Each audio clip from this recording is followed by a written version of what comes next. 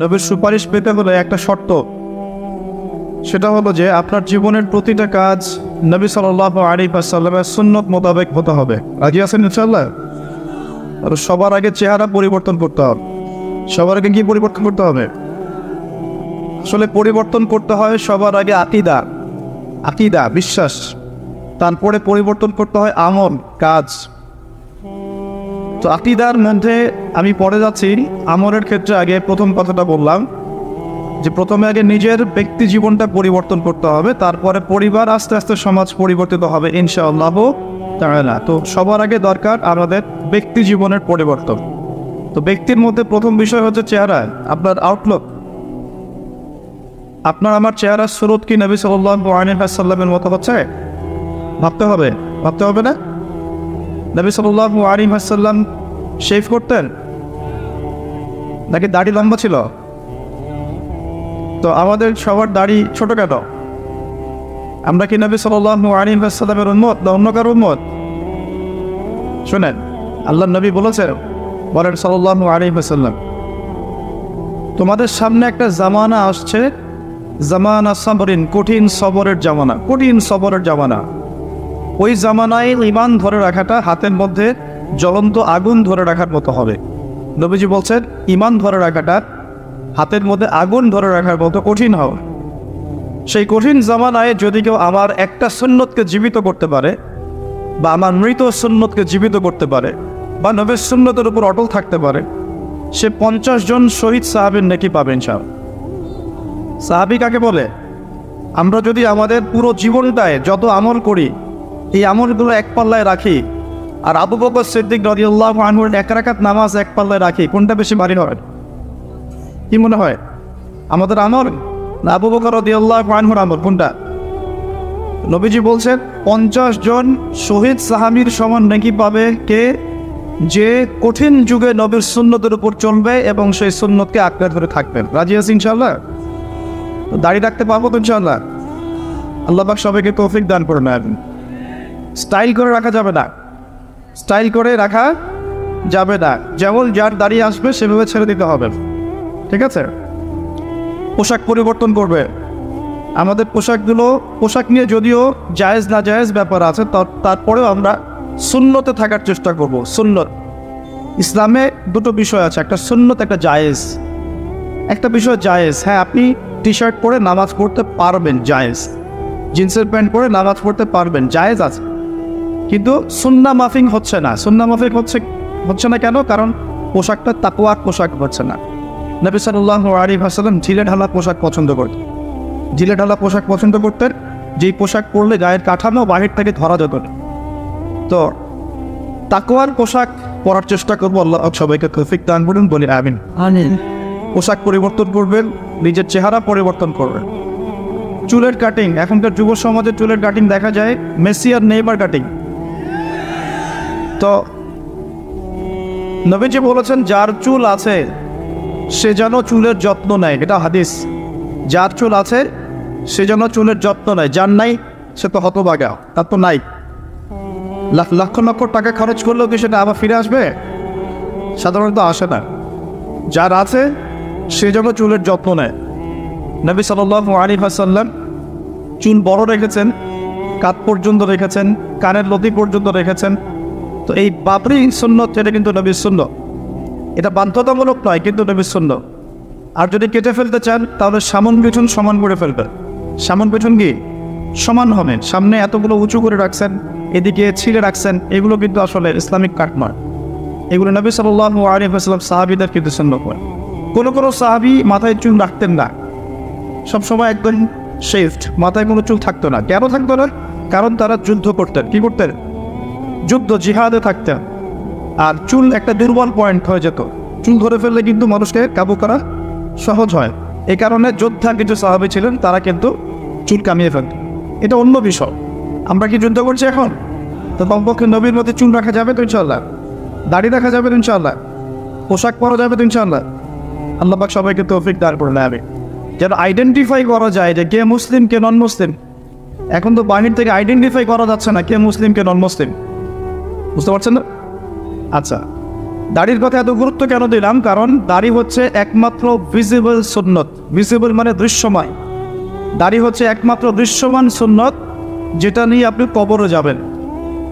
কবরে যখন রেখে দেওয়া হবে অন্য কোনো কিছু কিন্তু দেখা যাবে না, যে আপনি কত ওয়াক্ত নামাজ পড়েছেন, কত টাকা দান করেছেন, হ্যাঁ, কতবার কোরআন খতম করেছেন, কোনো কিছু দৃশ্যমান থাকবে না। দৃশ্যমান থাকবে আপনার দাড়ির সুন্নত, আর দৃশ্যমান থাকবে আপনার কপালের সেজদার দাগ। আরেকটা দৃশ্যমান থাকবে আপনার পায়ে সেজদার দাগ। যখন আমরা নামাজে বসি পায়ের মধ্যে একটা দাগ হয় না, দাগ হয়। এই দাগ, কপালের দাগ, দাড়ি, এই তিনটা জিনিস মাত্র দেখা যাবে কবর দেওয়ার সময়। তাহলে এগুলো গুরুত্ব আছে না?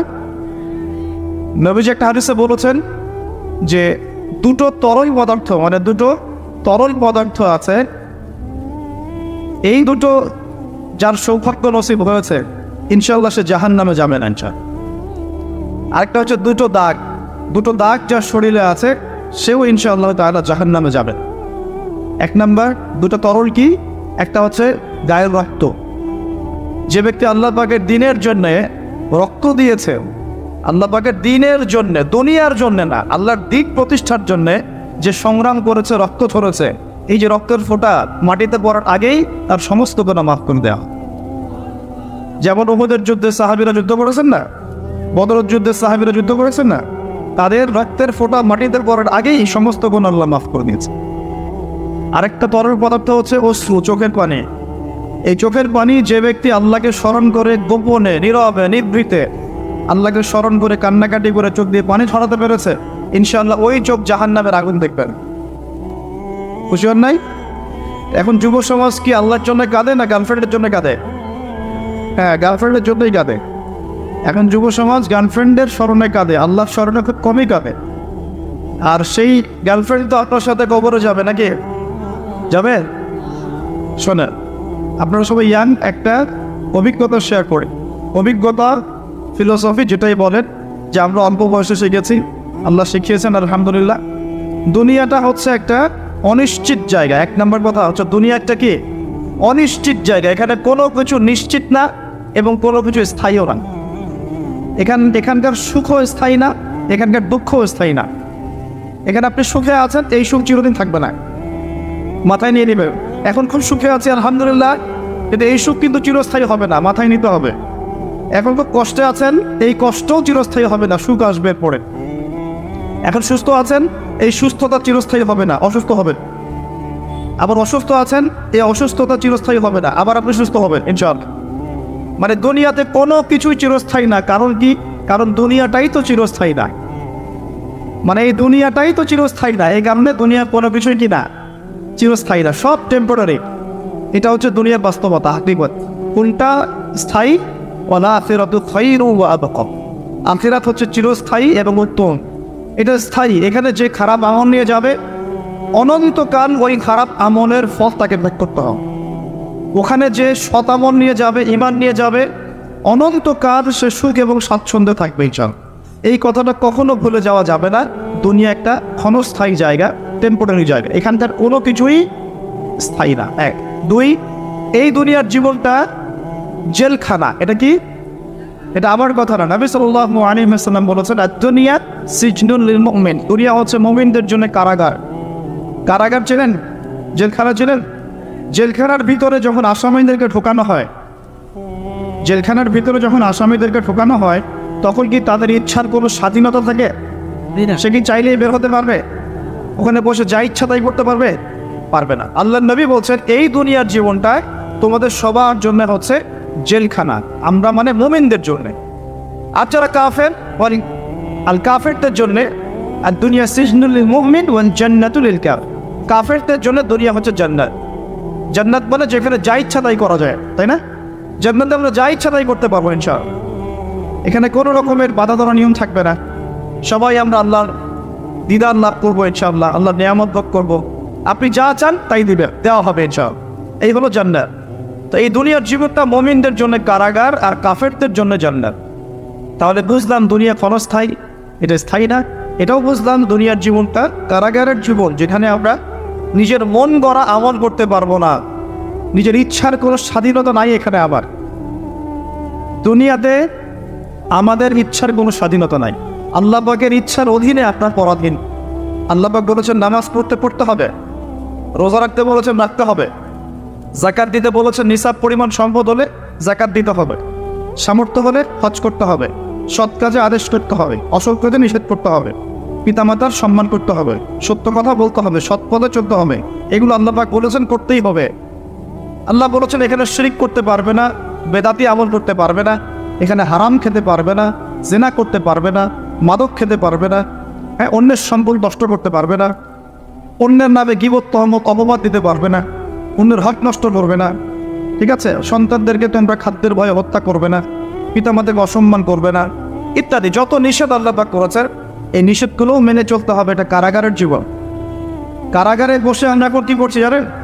হাকিকত হচ্ছে কারাগারের জীবনে বসে যে জীবনটা একে ক্ষণস্থায়ী, দ্বিতীয়ত হচ্ছে অনিশ্চিত, মানে কার কতদিন সময় বাকি আছে কেউ জানে না, জানে? অনিশ্চয়তার দুনিয়ার জীবনে, কারাগারের দুনিয়ার জীবনে বসে আপনি পাবজি খেলছেন। এই অনিশ্চিত কারাগারের জীবনে বসে আপনি মেয়ের সাথে এখন এই যে গার্লফ্রেন্ড বয়ফ্রেন্ড ফ্রি মিক্সিং অ্যাফেয়ারে লিপ্ত আছে। অনিশ্চয়তার জগৎ, ক্ষণস্থায়ী জগৎ, এবং কারাগারে বসে আপনি মন করা যা আমল তাই করছেন। কারাগারের জীবনে বসে আপনি সুদ খাচ্ছেন, অথচ আপনি কারাগারে আছেন। কারাগারে বসে কেউ মাদকদ্রব্য সেবন করছে কারাগারে বসে বসে। কারাগারের জীবনে বসে কেউ অন্যের নামে গীবত তওবাত করছে, অন্যের পিছনে পড়ে আছে, নিজের কবরের কোনো ফিকির নাই। কারাগারে বসে মানুষ নামাজ পড়ছে না। আল্লাহর কারাগারে থেকে মানুষ আল্লাহর বিধান পালন করছে না।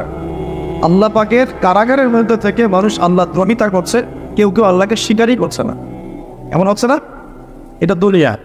আপনাদেরকে বোঝাতে চাই, বয়স আপনাদের কম যেহেতু, যে এই দুনিয়ার জীবনটা প্রথমত ক্ষণস্থায়ী, দ্বিতীয়ত অনিশ্চিত, তৃতীয়ত এই দুনিয়াটা হচ্ছে কারাগার। এটা কি? কারাগার। এখানে ইচ্ছার স্বাধীনতা নাই। চতুর্থত হচ্ছে এই দুনিয়ার একজন মালিক আছে। কি আছে? একজন মালিক আছে। এই মালিকের দাসত্ব করতে বললে আপনি এই দুনিয়াতে সুখী হবেন, পরকালে সুখী হবেন ইনশাআল্লাহ। এখন এই দাসত্ব করার আগে ভালো করে মাথায় ইনস্টল করবেন যে ইহকাল পরকালে আল্লাহ রব্বুল আলামিন ছাড়া, ইহকাল এবং পরকালে আল্লাহ পাক ছাড়া সত্যিকার অর্থে আপনাকে কেউ ভালোবাসে না। এটা মাথায় নেবেন। সত্যিকার অর্থে। কেন? পিতামাতা কি আমাদেরকে ভালোবাসে না? বাসে কি না? বাসে। কিন্তু এই ভালোবাসা আল্লাহর ভালোবাসার মতো নয়, এটা অন্য বিষয়। এটা হচ্ছে সন্তানের প্রতি পিতামাতার মহব্বত, মাওয়াদ্দাতা, রহমা, দয়া, মমতা, অন্য জিনিস। আল্লাহ রাব্বুল আলামিন আপনাকে আমাকে যেভাবে ভালোবাসেন, এটা যদি আমরা আসলে ব্যাখ্যা করতে পারতাম তাহলে বুঝতে পারতেন। আসলে এটা ব্যাখ্যা করার মতো জ্ঞান আল্লাহ আমাদেরকে দেন নাই। যখন আমরা বীর্য ছিলাম, বীর্য বোঝেন? অবশ্যই বোঝেন। এই জেনারেশন তো পর্নোগ্রাফিতে আসক্ত, আর পর্নোগ্রাফিতে আসক্ত জেনারেশন গোপন পাপ বেশি করে বাথরুমের মধ্যে। হ্যাঁ, পর্নোগ্রাফিতে আসক্ত জেনারেশন গোপন পাপ বেশি করে টয়লেটে গিয়ে। এটা এই জন্য চলছে এখন। আর এটা নিয়ে আমি আলাদা লেকচার দিয়েছি, নীল দর্পণ অনলাইনে আছে। এই জেনারেশনটাই পর্নোগ্রাফিতে আসক্ত, অনেকেই, বেশিরভাগই। এমন মানুষ তো কম পাওয়া যাবে যার ফোনের মধ্যে এইসব পর্ন ভিডিও নাই, বা যে দেখেনি কোনোদিন।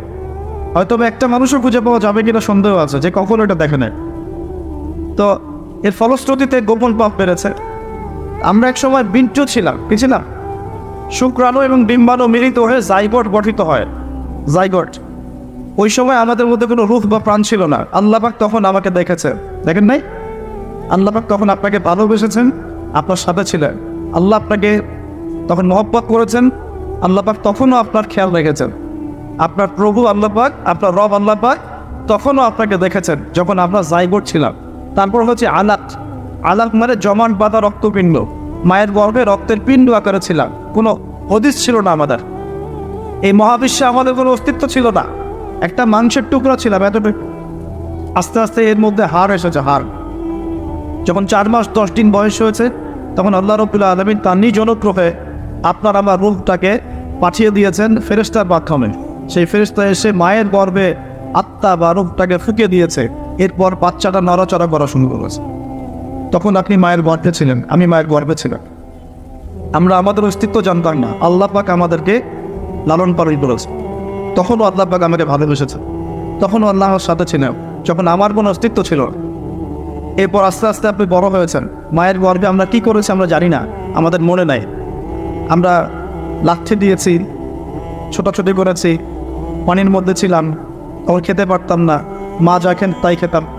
আমরা নিজেদের ভরণ পোষণ দেখাশোনা করার মতো স্বাবলম্বী ছিলাম না, তখন আল্লাহ পাক আপনাকে দেখেছে, আল্লাহ আপনাকে দেখেছে। এরপরে আপনি অনেক কষ্ট করে, আমরা অনেক কষ্ট করে মায়ের গর্ভ থেকে পৃথিবীতে এসেছে। আসার পরেই শয়তান আমাদের কলিজার মধ্যে খোঁচা দিয়েছিল।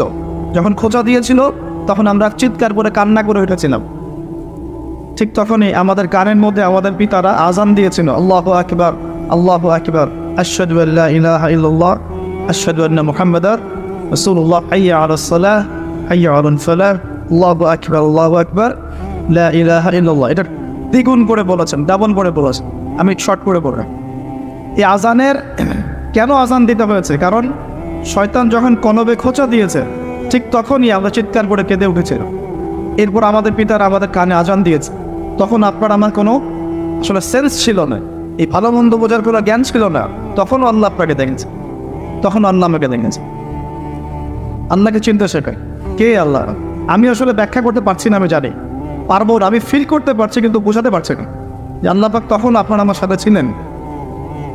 আর যখন মায়ের গর্ভে রূহটা এসেছিল তখন ফেরেশতা 4টা বিষয় লিখে দিয়েছে আমাদের জন্য। এই 4টা বিষয়ের বাইরে কিচ্ছু হবে না, ফেরেশতা লিখে দিয়েছে আল্লাহর হুকুমে। 1 নাম্বার, ওই বাচ্চা সৌভাগ্যবান হবে না দুর্ভাগ্যবান হবে, লেখা হয়ে গেছে। মানে জান্নাতে যাবে না জাহান্নামে যাবে, লেখা হয়ে গেছে। আল্লাহ পাক লিখে দিয়েছেন এই সন্তান বড় হয়ে কত বছর বাঁচবে, লেখা হয়ে গেছে। 3 নাম্বার লেখা হয়ে গেছে তার রিজিক কী কী হবে, সে কী কী রিজিক পাবে। 4 নাম্বার লেখা হয়ে গেছে যে সে এই দুনিয়াতে কি কি কাজ করবে, কি কি আমল করবে। এই 4টা বিষয় আল্লাহ পাক লিখে দিয়েছেন যখন আমাদের মায়ের গর্ভে আমরা 4 মাস 10 দিন বয়সে ছিল। 4 মাস 10 দিনের আগে বাচ্চা নড়াচড়া করে না, মেডিকেল সায়েন্স পড়ে দেয়। এরপরে যখন আমরা দুনিয়া এসেছি মা আমাদেরকে বুকের দুধ খাইয়েছে, যদিও বা এখনকার মায়েরা তো বুকের দুধ খাওয়াতে পারে না, অনেকে বাচ্চাদেরকে বেবি সিটারের কাছে রেখে আসে, দেখেন না? ওই চাইল্ড কি আছে না, ডে কেয়ার সেন্টার টাইপের, যেখানে কাজের বুয়াদের দিয়ে বাচ্চাদেরকে লালন পালন করা হয়। এখন তো ফ্যামিলিস্ট রেভলিউশনের যুগ, মেয়েরা এখন ঘরে থাকতে পারে না, চাকরি বাকরি ব্যবসা বাণিজ্য কত ব্যস্ততা ওদের, এই নিজের বাচ্চাকে রেখে আসে মানুষের কাছে, তাই না? চাইল্ড ডে কেয়ার সেন্টারে। পরে দেখবেন ওই বাচ্চারা মায়ের মমতাহীনতায় বড় হবে। যারা মায়ের মমতাহীনতায় বড় হয়, বাবার মমতাহীনতায় বড় হয়, এরা বড় হয়ে একটু উগ্র মেজাজের হয়ে যায়। পৃথিবীতে যত মানুষ এই যে অন্যদেরকে হত্যা করেছে বা ওভার এগ্রেসিভ ছিল, ওই মঙ্গলদের কথা বলেন না, এই যে হিটলারদের কথা বলেন, পৃথিবীতে এগ্রেসিভ মনোভাবের যারা সন্ত্রাসী এবং অন্য অন্য কর্মকাণ্ডের সাথে যুক্ত থাকে, এদের একটা বড় অংশ মায়ের মমতা পায়নি ছোটবেলায়। মায়ের মমতা খুব কঠিন জিনিস, বড় জিনিস। আজকেও যারা বাবা মা সাপোর্ট পায় না সমাজে, পরিবারে, তারা কিন্তু মন থেকে খুব ভিতর থেকে খুব ডিসঅ্যাপয়েন্টেড থাকে, হতাশ থাকে। পরিবারের সাপোর্ট নাই, এক পর্যায়ে গিয়ে মাদকের কাছে গিয়ে শান্তি খুঁজতেছে। মাদক নিয়ে আমাদের চেয়ারম্যান সাহেব কথা বলেছেন, আলহামদুলিল্লাহ। এর পিছনে অনেক কারণ আছে, আমাদেরকে কারণের গোড়ায় যেতে হবে। কারণটা কি? পারিবারিক মূল্যবোধ যখন অবক্ষয় ঘটে তখন ছেলেটা মাদক খায়। গার্লফ্রেন্ড বয়ফ্রেন্ড ফ্রি মিক্সিংয়ের মধ্য দিয়ে যখন একটা মেয়ে একটা ছেলেকে কষ্ট দেয়, হারাম প্রেমে যখন ছেঁকা খায়, তখন সে মাদক খেতে যায়। রিজন আছে পেছনে। তারপর যখন তাকে আমরা নামাজি বানাতে ব্যর্থ হই, সে অন্য কোনো জায়গায় সুখ খুঁজতে যায়, হয় মাদকের কাছে, অথবা গার্লফ্রেন্ডের কাছে, অথবা যে গিটার, অথবা যে আপনার কোনো মিউজিক্যাল ইনস্ট্রুমেন্ট, অথবা গান। এখানে গিয়ে সে শান্তি খোঁজার চেষ্টা করে, ইন্টারনাল পিস চায়, সে মন থেকে শান্তি চায়। আমরা তাকে যদি তার জীবনের উদ্দেশ্যটা বোঝাতে পারি, তোমাকে আল্লাহ পাক দুনিয়ায় পাঠিয়েছেন আল্লাহর ইবাদত করার জন্যে এবং আল্লাহর জমিনে তার দিক প্রতিষ্ঠা করার জন্যে, এই বিষয়টা যদি আমরা ওকে বোঝাতে পারি যে তোমার জীবনটা মূল্যবান, হ্যাঁ, তোমার জীবন যৌবন, তোমার জান মাল সময় শ্রমকে আল্লাহর পথে বিলিয়ে দিলে ইনশাল্লাহ কালকে আমাদের মাঠে তুমি আরশের ছায়া ছায়া পাবে, যুব সমাজ ফিরে আসবে। চান ওদের গোড়ায় আঘাত করতে হবে। কিসের হতাশা? গার্লফ্রেন্ড চলে গেছে, হতাশা হওয়ার কোনো কারণ আছে? যে আপনাকে ছেড়ে চলে যায় সে তো আপনাকে ভালোবাসে না, আর যে আপনাকে ভালোবাসে নাই তার জন্য আপনি মাদক খাবেন কেন? সিম্বা কথা ঠিক আছে না? যে আপনাকে ভালোবাসে নাই তার জন্য আপনি কেন মাদক খান? দেখা যায় বেকারত্ব, চাকরি বাকরি পাচ্ছে না, বাসা থেকে প্রেশার, কামাই রোজগার নাই, ঘরে বসে বসে খাস, তোর পিছনে এত টাকা ঠান্ডা, পারিবারিক সাপোর্টের অভাব, মায়ের মমতার অভাব, বাবার একটা বন্ধুত্ব সুলভ আচরণের অভাব, এইসব কারণে ও ভিতর থেকে ফ্রাস্ট্রেটেড হয়ে যায়। তখন বন্ধুর পাল্লায় পরে, বন্ধু বলে আয় ওসব বাদ দে, দুটো টান দে, শান্তি পাবেন। তখন মন্দিরের কাছে যায়, এই যে টানা শুরু করলো, এখান থেকে শুরু হবে। প্রথমে সিগারেট থেকে শুরু করে, আস্তে আস্তে যাবে যে গাঁজা, ফেন্সিডিল, এখন তো ইয়াবার যুগ চলছে, আরও বড় বড় কত মাদক আল্লাহ ভালো জানেন এখন লঞ্চ হয়েছে, এগুলো প্রশাসন ভালো বলতে পারবে। তো স্টার্টিং থেকে তো এভাবে হয়, পারিবারিক সাপোর্টের অভাব, অথবা মমতার অভাব, অথবা একটা হৃদ্যতাপূর্ণ পরিবেশ নাই পরিবারের মধ্যে, ঝগড়াঝাটি ফাঁসা, পিতামাতার মধ্যে ফাঁসা, অথবা বন্ধুদের পাল্লায় পড়া, অথবা নারী, অথবা হতাশা, বেকারত্ব, এই কয়েকটাই কারণ মূলত এগুলো থেকেই ছেলেরা মাদকের দিকে যাচ্ছেন। তো কারণগুলো সলভ করতে হলে কোথায় আসতে হবে? আমি দুইটা খালি মেডিসিন বলে দেবো, অনলি দুইটা। কয়টা? দুইটা। আমি চ্যালেঞ্জ করছি, এই দুইটা মেডিসিন যদি প্রয়োগ করা যায় যুব সমাজের উপরে, ইনশাআল্লাহ 1% যুবক মাদক খাবে না ইনশাআল্লাহ। একটা মেডিসিন হচ্ছে কিচ্ছু না, শুধু ওদেরকে 5 ওয়াক্ত নামাজ পড়াতে হবে। টাইম টু টাইম তোমরা 5 ওয়াক্ত নামাজ পড়বা, যত হতাশা, গ্লানি, কষ্ট দেখবা, সমস্ত কষ্ট ওই আল্লাহর সামনে ঢেলে দিবা। যখন তোমার কেউ ছিল না, যে আল্লাহ তোমাকে দেখেছে, ওই আল্লাহর সামনে ঢেলে দিতে হবে। পারা যাবে ইনশাআল্লাহ। এই একটা মেডিসিন। অতএব নামাজই বানান, মানুষকে বেশি বেশি নামাজই বানান, অটোমেটিক সে মাদক থেকে দূরে আসবে ইনশাআল্লাহ। আল্লাহ পাক ওয়াদা করেছেন, আল্লাহ বলছেন ইন্নাস সালাতা তানহা আনিল ফাহশাই ওয়াল মুনকার ওয়া লাযিকরুল্লাহি আকবার। আল্লাহ বলছেন শোনো, নিশ্চয়ই নামাজ পড়ার মতো পড়লে, নামাজ কায়েম করার মতো করলে, এই নামাজই তোমাকে সমস্ত পাপ থেকে দূরে রাখবে ইনশাআল্লাহ। নামাজ, আমি 3G 4G নামাজের কথা বলছি, নামাজের কথা বলছি যে নামাজ আপনি মনোযোগের সাথে, হুজুর সাথে নামাজে কি পড়ছেন বুঝতে পারছেন, সেজদায় গিয়ে দোয়া করছেন, আল্লাহকে পাচ্ছেন, এই নামাজের কথা বলছে। এই নামাজ যে ব্যক্তি পড়তে পারে 5 ওয়াক্ত, ইনশাআল্লাহ মাদকের ধার কাছেও সে কখন যাবে না। আর দ্বিতীয় মেডিসিন হচ্ছে, সেটা হলো আল কোরআনুল কারীম, যেটা আমার হাতে দেখছে।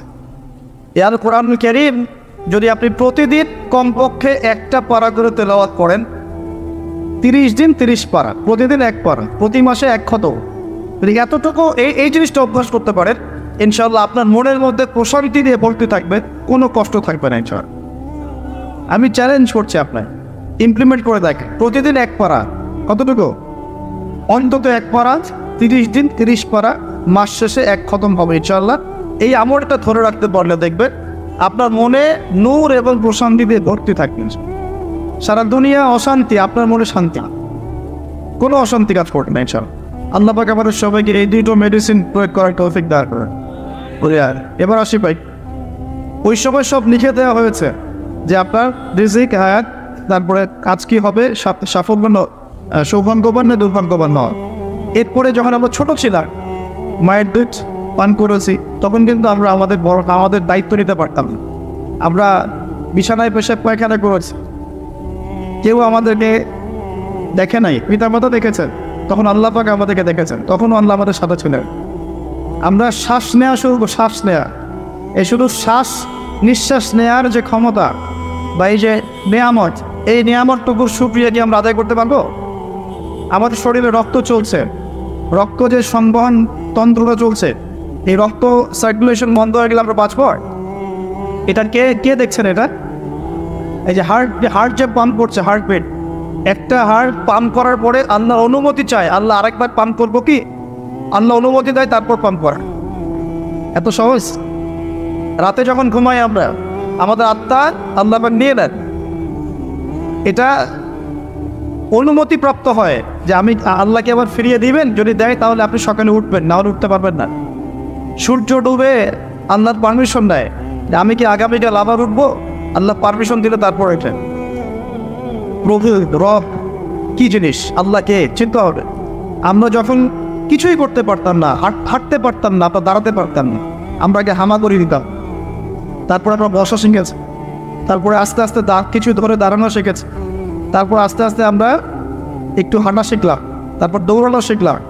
এখন আস্তে আস্তে আমাদের শরীরে শক্তি আসছে না, যৌবনকাল চলে আসছে, এখন আমরা আল্লাহকে আর চিনি না।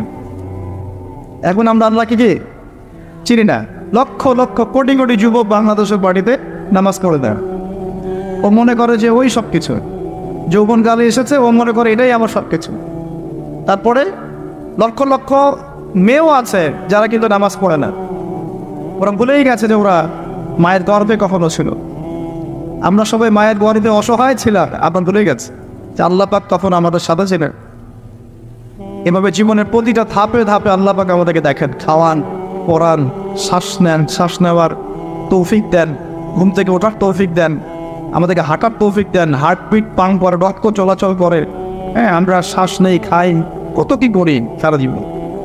অথচ এই সমস্ত নিয়ামতগুলো কে দেন? সে আল্লাহকে যদি ভুলে যান তাহলে কশ্চিৎ কালেও দুনিয়ায় সফল হতে পারবেন না, পরকালে সফল হতে পারবেন। আমরা তো কারো প্রতি অল্প একটু ইনসান করার পরে মনে করেন একজন বন্ধুকে আপনি 4-5 বার টাকা পয়সা ধার দিয়েছেন, এখন সে যদি আপনার সাথে বিরুদ্ধাচরণ করে, আপনি মুখের উপর বলে বসেন, তোর জন্য এত কিছু করলাম, তুই আজকে আমার জন্য এটা করেন। আরে সারা জীবন ধরে আল্লাহ আমাদের জন্য কত কি করে যায়, প্রতি মুহূর্তে, প্রতি সেকেন্ডে। একটা আয়াত আছে সূরা আর-রহমানে, কুল্লু ইয়াউমিন হুয়া ফি শান, মানে আল্লাহ পাক সব সময় কন্টিনিউয়াসলি প্রতি মুহূর্তে এই মহাবিশ্ব পরিচালনার কাজে ব্যস্ত আছে। মনে করেন এখানে যত মানুষ আমরা আছি, সবাই যদি আমার সাথে এখন একসাথে এট এ টাইম মুসাফা করতে আসেন, আমি বিরক্ত হব না? সবাই এসে মুহুরি খাওয়া শুরু করেন মুসাফা, সবাই আমাকে যদি একটা কথা একসাথে বলা শুরু করেন, আপনার একটা কথা, আপনার একটা, সবগুলো আমি শুনতে পারবো? 1 সেকেন্ডের মধ্যে সারা বিশ্বের কোটি কোটি মানুষ একই সময় আল্লাহর কাছে দোয়া করে, আল্লাহ সবার দোয়া শোনেন, এক মুহূর্তেই শোনেন। আমরা সবাই এখন বসে আল্লাহর কাছে যাচ্ছি, সবার মনে জান্নাতে যাওয়ার পরে, জান্নাতে যাওয়ার 100 কোটি বছর পর আমরা কি করব আল্লাহ এখনই সেটা জানেন, জানেন না? আবার জাহান্নামে যাওয়ার 100 কোটি বছর পর জাহান্নামের কোন শাস্তি ভোগ করবে আল্লাহ সেটাও জানো। তো এই মহান রবকে এখন মানুষ বিশ্বাস করেন। এখন নাস্তিকতার যুগ চলছে, আস্তাগফিরুল্লাহ। এখন কি প্রোটেস্ট্যান্ট ইসলামের যুগ চলছে, মানে কিছু অংশ ইসলামের পালন করে, কিছু অংশ পালন করে না। ইসলাম, কোরআন, হাদিস, পর্দা, এই বিষয়গুলোকে মানুষ এখন কটাক্ষ করা শুরু করছে, আক্রমণ করা শুরু করছে। গত পরশু দিনে দেখলাম যে সুইডেনের মতো কান্ট্রি, ওরা তো বাক স্বাধীনতায় নাকি বিশ্বাস করে, ওখানে প্রকাশ্যে আল কোরআনকে পুড়িয়ে দিল। দেখেছেন না? আরো ঘোষণা দিয়েছে যে আস্তাগফিরুল্লাহ, আরো বলে পড়াবে এবং শুকরের রক্ত দিয়ে নাকি কোরআনকে মাখিয়ে দিবে। তারপর দোয়া করে আল্লাহ পাক ওদের চেহারাগুলোকে জাহান্নামে জ্বালিয়ে দেয়। হেদায়েতের দোয়া করতে পারবো না, এদের জন্য হেদায়েতের দোয়া করার রুচিবোধ আমাদের মধ্যে নাই। আল্লাহ পাক অচিরেই এদেরকে ধ্বংস করবেন ইনশাআল্লাহ, অচিরে ধ্বংস তো হবে, এটা আমি নিশ্চিত। কারণ আমি শেষ জামানার ছাত্র, স্টাডি করে যে 3টা বড় বড় ভূমিকম্প আসা এখনো বাকি আছে। তার মধ্যে একটা হবে পশ্চিমা সভ্যতায়, এই ইউরোপিয়ান সিভিলাইজেশনের মধ্যে পশ্চিমা সভ্যতা একটা বড় ভূমিধ্বস হবে অচিরে। এখানে একটা বড় অংশের মাটির নিচে চাপা পড়ে যাবে ইনশাআল্লাহ। এটা কি আমাদের 10টা বড় নিদর্শনের একটা। 3টা বড় বড় ভূমিকম্প বাকি আছে, একটা পশ্চিমে, একটা পূর্ব দিকে, একটা পৃথিবীর মাঝখানে। তো এরা কোন জাতি? এরা সমকামী, ছেলেকে বিয়ে করা এদের কাছে জায়েজ। তো ওরা তো কোরআনের বিরোধিতা করবেই, কোরআন তো এর বিরুদ্ধে কথা বলছে। কোরআন বলছে সমকামী একটা কম ছিল, কমে লুত, ওদেরকে আল্লাহ পাক এমন শাস্তি দিয়েছেন যা বিশ্বে কাউকে দেন না। একদম মাটিটা উপরে তুলে আসমানে উঠায়, আসমান থেকে পাথর বর্ষণ করে সম্পূর্ণকে থাতলা করে দিয়ে উল্টা দিকে আবার দাফন করে দিয়েছে কমে লুতকে। জর্ডানের ডেড সি বা মৃত সাগর, ওই জায়গা যেখানে কমে লুত ছিল। আর এরা হচ্ছে কমে লুতের বর্তমান ট্রেডিশন, বর্তমান রেভলিউশনার বলতে পারে, বর্তমান ভার্সন হচ্ছে এরা। কমে লুতের বর্তমান ভার্সন এরা, প্রেজেন্ট ভার্সন এরা এই সভ্যতা, পশ্চিমার এই সভ্যতা ছেলেকে বিয়ে করা জায়েজ মনে করে। তো ওরা তো কোরআনের বিরুদ্ধাচরণ করবেই। আর কোরআন বলছে যে এরকম করলে একদম ধসাই দেবে শাস্তি দিয়ে। আসমানের নিচে, জমিনের উপরে সবচেয়ে বড় বড় পাপগুলোর মধ্যে এটা একটা। ওরা তো সুদখোর, সারা বিশ্ববাসীকে সুদ খাইয়েছে। আর কোরআন বলছে সুদ যে খায় সে যেন আল্লাহ এবং তার রাসূলের সাথে যুদ্ধ করে। তাহলে ওরা তো কোরআনের বিরোধিতা করবেই। কোরআন বলছে যে সমাজে সাম্য থাকতে হবে, সাম্য। আর ওরা তো সাম্যের বিরোধী। ওরা মানবতার ধ্বজা ধরে বিশ্বের বিভিন্ন মুসলিম কান্ট্রির মধ্যে মুসলিম থেকে নির্যাতন করেছে। ওরা তো কোরআনের বিরোধিতা করবেই, স্বাভাবিক। কোরআন বলছে এইসব জালেমদের সাথে জিহাদ করতে, আর এই কিতাবে সেটা লেখা আছে। কারণ ওরা তো এই বইটা পুরাতে চাইবে না। এগুলো পড়লে তো আপনার ভিতরে একটা জজবা চলে আসবে, ওরা চাইবে এখান থেকে আপনাকে দূরে সরাই দেবে। কোরআন বলছে মুসলিমদের ঐক্যের কথা, তো ওরা তো মুসলিমদের ঐক্য পছন্দ করবে না, অতএব কোরআন তো পুরাতে হবেই ওদের কাছে। কোরআন বলছে ওরা বস্তুবাদী আর আখেরাত চিরস্থায়ী, তো বস্তুবাদী এই সভ্যতা আখেরাতমুখী সভ্যতার বিরুদ্ধাচরণ করবেই। কোরআন বলছে যে দ্বীন ইসলামকে আল্লাহ পাক পাঠিয়েছেন সারা বিশ্বে বিজয়ী হওয়ার জন্যে, আর ইসলাম যদি বিজয়ী হয় ওদের অস্তিত্ব থাকবে, অতএব তারা তো বিরুদ্ধাচরণ করবে। কোরআন বলছে মাদক থেকে দূরে থাকার কথা, আর ওরা মাদক ফ্রি অ্যাক্সেস সবাই খাচ্ছে, তাহলে ওরা কি বিরুদ্ধাচরণ করবে না? স্বাভাবিক। কোরআন বলছে যে জেনা থেকে দূরে থাকো না, জেনার কাছেও যেও না। আর ওদের সভ্যতা এমন সভ্যতা যেখানে বাবাও মেয়ের সাথে জেনা করেন। বিশ্বাস করছে একটা কথা, বাবার হাতে ওরা মেয়েরা এই গিফটিজিং এর শিকার হয়, সেক্সুয়াল হ্যারাসমেন্টের শিকার হয়, এবং ভাই বোনের সাথে জেনা করে। কতগুলো প্রমাণ নেবেন? আমি একটা বইয়ের নাম বলে লস্ট মডেস্ট একটা বই আছে, মুক্ত বাতাসের খোঁজে, পড়েন, সব দেখতে পান, ডিটেলস প্রমাণ সই। এই সভ্যতা তো কোরআনের বিরুদ্ধাচরণ করবেই, কারণ কোরআন তো এখান থেকে আপনাকে দূরে সরাচ্ছে। ব্যভিচার, পরকীয়া কি ইসলামে জায়েজ? ওদের ওখানে একটা ফ্যাশন, তা ওরা কি বিরুদ্ধাচরণ করবে না? করবে।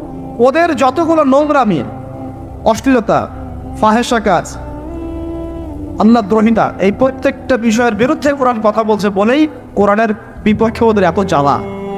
কিন্তু এই জ্বালা বেশি দিন স্থায়ী হবে না ইনশাআল্লাহ।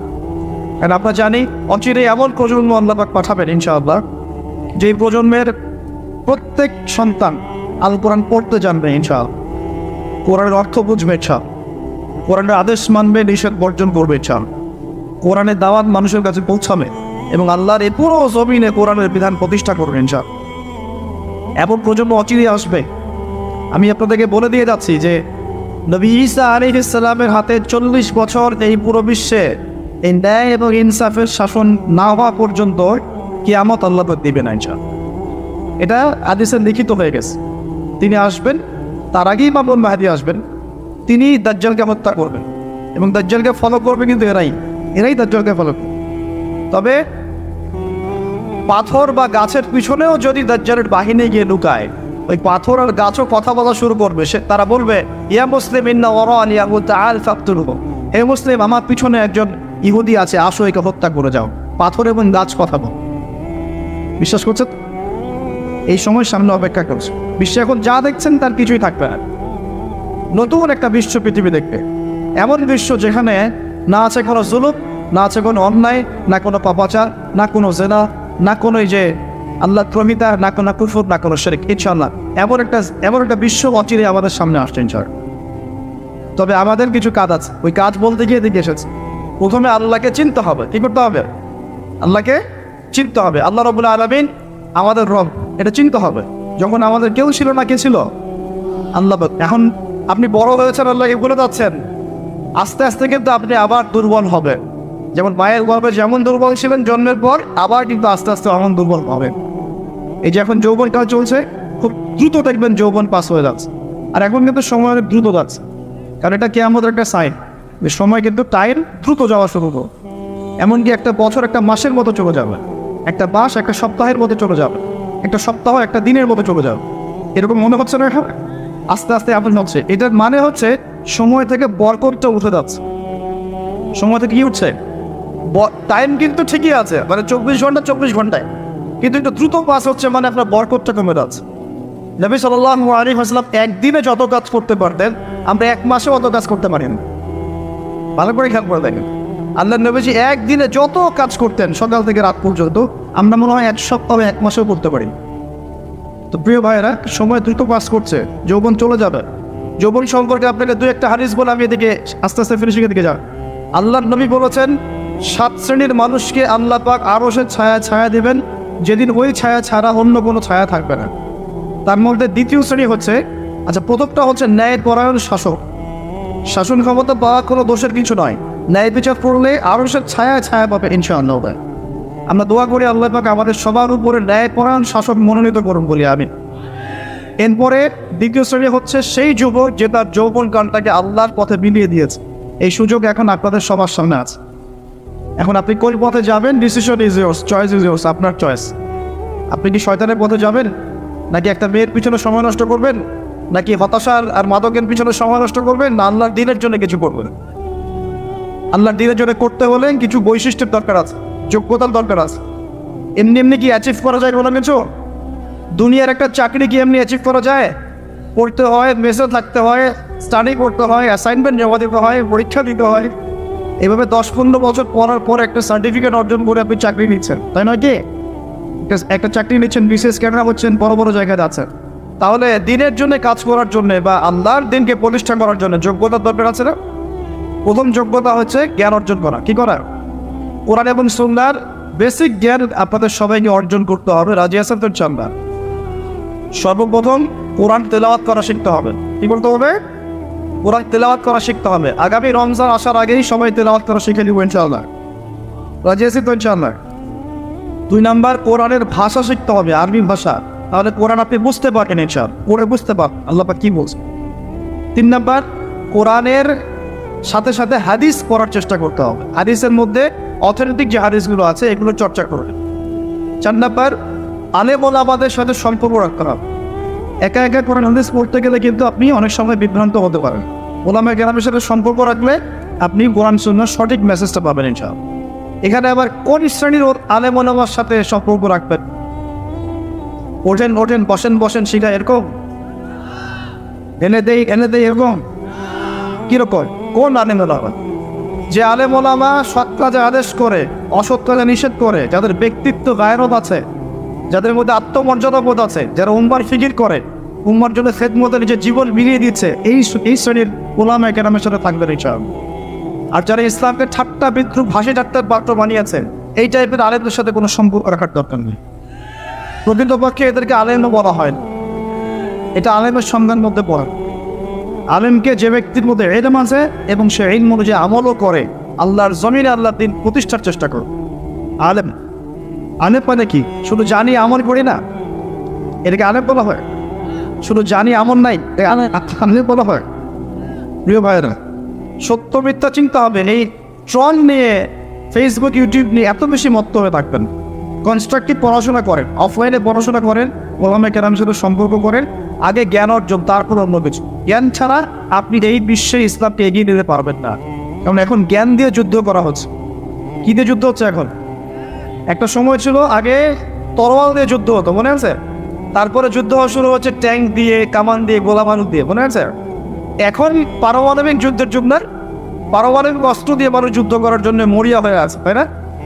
আমরা আশঙ্কা করছি যে বিশ্বের সামনে হয়তো একটা পারমাণবিক যুদ্ধ হয়ে যেতে পারে। আল্লাহ ভালো জানেন, আপনারা জানেন না। তবে এখন সবচেয়ে শক্তি কোন জিনিসটা? সবচেয়ে বড় শক্তি হচ্ছে প্রযুক্তি। সবচেয়ে বড় শক্তি কি? প্রযুক্তি, তথ্য প্রযুক্তি। যার কাছে যত বেশি প্রযুক্তি এবং ডাটা আছে, সেই রাষ্ট্র তত বেশি শক্তিশালী। অতএব আমাদের সবাইকে জ্ঞান অর্জন করতে হবে। এবং কোন জ্ঞান? যেটা প্র্যাকটিক্যাল জ্ঞান। শুধু জ্ঞান বই পুস্তকে পড়ে রাখলাম, হ্যাঁ, যেটা প্র্যাকটিক্যাল কোনো ভিত্তি নাই, এটা কিন্তু আসলে প্রকৃত জ্ঞান নয়। যে জ্ঞানটাকে প্রয়োগ করা যাচ্ছে এবং জ্ঞান প্রয়োগ করে ইসলামকে এগিয়ে নেওয়া যাচ্ছে। তো এখন কি ডারউইনের মতবাদ পড়বেন নাকি? হ্যাঁ, বলছে যে বানর থেকে মানুষ হয়েছে। আর আমরা সূরা বাকারার মধ্যে দেখছি মানুষ থেকে বানর হয়েছে। জানেন? এটা হয়তো জানেন না, বলছি শোনেন। আল্লাহ পাক একটা জাতিকে বলেছিলেন শনিবারে মাছ ধরবে না। কি করবে না? শনিবারে মাছ ধরবে না। বনু ইসরাইল কারা জানেন তো? কারা? হ্যাঁ, ইয়াকুব আলাইহিস সালামের বংশধর, কিন্তু প্রকৃতপক্ষে ইহুদি বলা হয় কাদেরকে? যারা মুসা আলাইহিস সালামের কওম। আর নাসারা বলা হয় কাদেরকে? যারা ঈসা আলাইহিস সালামের কওম। ঠিক আছে? তো এই বনু ইসরাইলের মধ্যে একটা কওম ছিল যাদেরকে আল্লাহ পাক বলেছিলেন যে শনিবারে মাছ ধরো না। ওরা তো বেশি চালাক, শনিবারে মাছ না ধরে একটা বাদ দিয়ে রাখছে। শনিবারে মাছ ধরবো, মাছগুলো আগে আসুক, এখানে আটকা থাকবে, পরে ধরবো। এই একটা সীমা লঙ্ঘন করার কারণে আল্লাহ পাক সূরা বাকারার মধ্যে বলছেন যে আল্লাহ পাক ওই জাতিটাকে বানর বানিয়ে দিয়েছে। তাহলে মানুষ থেকে বানর হচ্ছে দলিলটা কোরআনে আছে। আর ওরা যে ডারউইনের মতবাদ দিচ্ছে না, কুফরি মতবাদ। কেউ যদি এখানে বিশ্বাস করে, মন থেকে বিশ্বাস করে, তার ঈমান চলে যাবে। কোনো সন্দেহ নেই। আমরা এসেছি জান্নাত থেকে। কোত্থেকে? মানুষ ভারত থেকে আসে নাই, মানুষ জান্নাত থেকে আসছে। আমাদের পিতা কোথায় ছিল? আমাদের পিতা জান্নাতে ছিল। সেখানেই তো ইবলিস প্রলোভিত করলো, গাছের কাছে চলে গেলেন। তারপর আল্লাহ পাক নারাজ হলেন, হ্যাঁ, তওবা করলেন, আল্লাহ তওবা কবুল করলেন, কিন্তু দুনিয়া পাঠিয়ে দিলেন। তাহলে আমরা কোত্থেকে আসছি? আমরা এই দুনিয়ার বাসিন্দা নই, আমরা জান্নাতে ছিলাম, সেখান থেকে আমরা এখানে আসছি। আমরা মানব থেকে মানুষ হই নাই। তো কোরআন বলছে এই কথা। আর কিছু কিছু ক্ষেত্রে দুঃখজনক, দুর্ভাগ্যজনক, এটা আমাদের জন্য দুর্ভাগ্যজনক যে আমাদের বাচ্চাদের বইপত্রে কিছু কিছু ক্ষেত্রে এগুলো শেখানো হচ্ছে। তো এগুলো জ্ঞান নয়, এগুলো জাহেলিয়াত। এগুলো কি? জাহেলিয়াত। এইসব জ্ঞান অর্জন করতে যাবেন না। এখন যদি পরীক্ষায় পাশের জন্য পড়তেই হয়, তাহলে কি বলবেন? তাহলে আমি বলবো যে আপনার ইমানে দুর্বলতা আছে। আমাদের উপরের লেভেল থেকে পদক্ষেপ গ্রহণ করতে হবে, অথবা সামাজিক সচেতনতা গড়ে তুলতে হবে। আর যদি কোনোভাবেই এইসব বইপত্র পরিবর্তন সংশোধন না করে, তাহলে কি করবেন? নতুন নতুন শিক্ষা প্রতিষ্ঠান গড়ে তোলেন, মাদ্রাসায় পড়ান, সিলেবাসের মধ্যে সংশোধন নিয়ে আসেন। আমি তো একটা লেকচারে বলেছি 3 ঘন্টা লাগবে প্লে গ্রুপ থেকে নিয়ে ক্লাস 5 পর্যন্ত জেনারেল শিক্ষা, ইসলামিক শিক্ষা সমন্বয় করে আপনাকে 3 ঘন্টার মধ্যে দিয়ে দিব। চল, আমার ছেলে ক্লাস 5-এ যেতে যেতেই পাস করায় হাফেজ হবে। মিনিমাম সে 100টা হাদিস মুখস্থ করবে, আরবি ভাষা শিখবে ইনশাল্লাহ, পাশাপাশি বাংলা, ইংরেজি, অঙ্ক এগুলো সবই শিখবে। 3 ঘন্টা লাগবে। আলহামদুলিল্লাহ শুরু করেছি, আল্লাহ ভালো জানেন কতদূর করতে পারবো। ইচ্ছা আছে সারা বাংলাদেশের প্রত্যেকটা ডিস্ট্রিক্টে একটা করে এমন প্রতিষ্ঠান গড়ে তোলার, যেখানে জেনারেল শিক্ষা, ইসলামিক শিক্ষার একটা সর্বোচ্চ সমন্বয় থাকে ইনশাআল্লাহ। আল্লাহ পাক কবুল করুন বলি আমিন। যাদের সামর্থ্য আছে এগিয়ে আসবেন, যাদের অর্থ সম্পদ আছে, জায়গা জমি আছে, তারা এগিয়ে আসবে। আমি আপনাকে সর্বোচ্চ সিলেবাস দিয়ে সহযোগিতা করতে পারবো। আমি আপনাকে বইপত্র, ইংলিশ মিডিয়ামের বই, বাংলা মিডিয়ামের বই, আরবিক মিডিয়ামের বই, একটা ট্রাইলিঙ্গুয়াল কনস্ট্রাকটিভ সিলেবাস আমি আপনাকে গড়ে দিতে পারবো। আপনি পড়াবেন ইনশাআল্লাহ। ভালো টিচার আপনি খুঁজে বের করবেন, আপনি তাদেরকে ভালো বেতন দেবেন, তাদের জন্য প্রতিষ্ঠান করবেন, থাকার জায়গা করবেন, এটা আপনারা দায়িত্ব। কিন্তু বিশ্বাস করেন, এটাই শিক্ষা। একমুখী যে শিক্ষা চলছে, এখানে অনেক দৈনতা আছে। আমরা কোনো ক্ষেত্রে আমরা মসজিদের ইমাম হয়েও বিশ্বের খবর রাখছি না।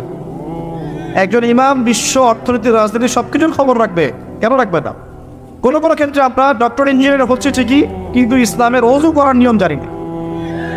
এগুলো শিক্ষা হলো না। আমাকে ইসলামিক শিক্ষার ভিত্তি অর্জন করে তারপর অন্য জায়গায় যেতে হবে। একজন পলিটিশিয়ান যদি সৎ হন, কোরআন সুন্নাহর জ্ঞান থাকে, তার দ্বারা আপনি সমাজে খেদমত পাবেন। একজন ডক্টর যদি সৎ হয়, কোরআন সুন্নাহর জ্ঞান থাকে, দেখবেন তাকে দেখেই রোগী ভালো হয়ে গেছে ইনশাআল্লাহ। প্রেসক্রিপশন করে দিয়ে বলবে যে ভাই নামাজটা 5 ওয়াক্ত পড়েন, ওযু অবস্থা থাকেন, পরিষ্কার পরিচ্ছন্ন থাকেন, কোরআন তেলাওয়াত করেন, রোগীকে মহব্বতের সাথেই ভালো করা যায়। আর আমাদের প্রফেশনাল হয়ে গেছে, আসো না টেস্ট করো, 10টা টেস্ট করো, রিপোর্ট নিয়ে আমার সামনে আসে। একটা রোগীর 1 মিনিট সময়, একটা রোগীকে দেখেন 1 মিনিট সময়। সুবহানাল্লাহ। আর এইসব ক্ষেত্রে আপনারা আবার ব্যবসার কথাবার্তা বলেন না, ওয়াজ মাহফিল নিয়েই কথা বলেন, ঠিক আছে? ওয়াজ মাহফিল, আলেম ওলামা এইখানেই আসে, আপনারা ব্যবসার কথাটা বলেন। তখন হাদিয়া তোফার কথা আসছে, ব্যাস ধর্ম ব্যবসার কথা শুরু হয়ে গেছে।